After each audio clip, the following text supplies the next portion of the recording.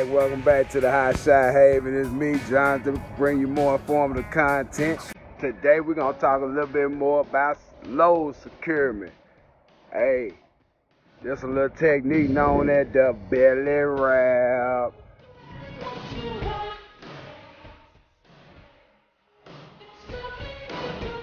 Alright. This is a hydraulic ram. As you can see, I have it already set up with the tape measure so I can explain a little bit of this load securement and strap placement. And you know, like I said, I did this, you know, at the shipper, you know, straight off the dome. I ain't use a tape measure, but I want to put the tape measure down here, which I always say, carry your tape measure, it's your friend.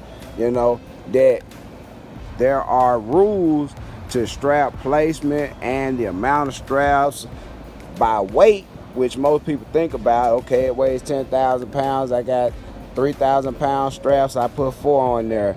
But what if it's 40 feet long? It's a little bit more in play there. So let's take a look. I laid the tape measure right there, straight across, where you can see it. Okay, started out at the tip of the piece, came on back all the way to the rear tip of the piece. Now, as we can see, right at 15 feet. Okay, now DOT law or rules say that you need a strap every 10 feet on your piece. And for safety, you need an extra strap, what some may call a penalty strap, in the first 4 feet. And also, you must add more straps as the weight increases to have the amount of strap needed to secure this item. Now, that all still holds true here, but what I want you to understand and to recognize is that this is basically a 2-ton pipe. It's sitting on dunnage, it's strapped down, but this is essentially a 2-ton missile with no bomb on it, but it's a missile. And what I want you to notice about everything is, if this 2-ton hydraulic ram breaks free,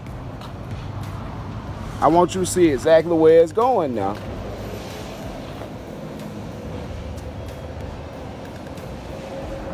Going straight up in the front of that truck. It's going in the cab. It's going in the back of that cab. Okay, so I want to explain to you the relevance of what's known as a belly wrap. Okay, I want you to take a look at that strap. That strap is not cut.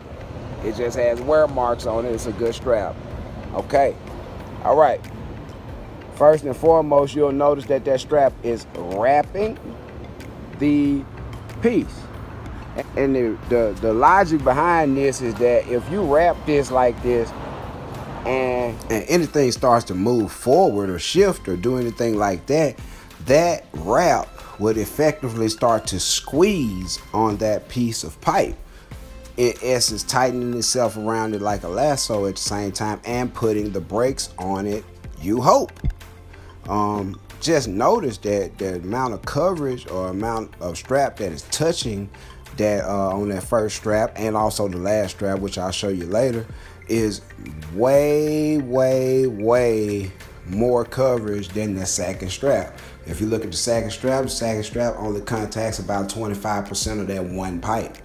So that's not really holding that pipe from going forward. It's squeezing into the deck and it probably won't move, but just having straps over the pipe, yeah, it may be sufficient for the weight, but the forward inertia will be a problem.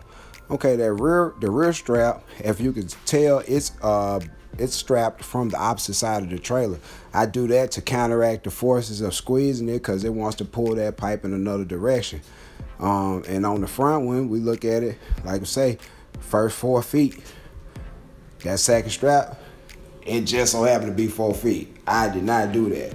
That last strap on the back, 14 feet, just so happened to be 10 feet on the head.